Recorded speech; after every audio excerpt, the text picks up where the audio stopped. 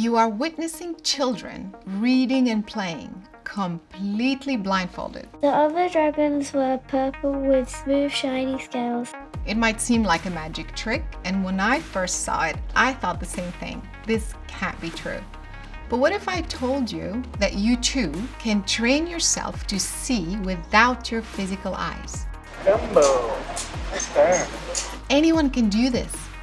And if we can train our brains to see with the blindfold on, then we can also cultivate this higher power to make our brain do just about anything.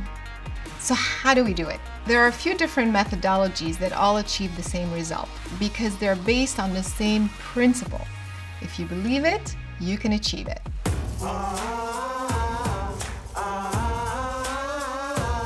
I can do this, anybody can do this. Everything's your attitude. Green, excellent. Pink, marvelous.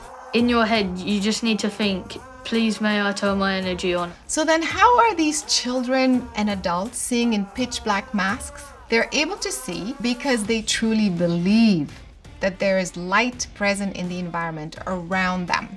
They visualized that there was light coming in from the environment, piercing through their mask, and soon enough the light became so bright that they could see as if the masks weren't even there. Tell me what's on this card. Teacup.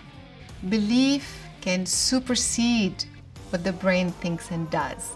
It's the ultimate validation that our consciousness can make our physical brain do exactly what we want it to do.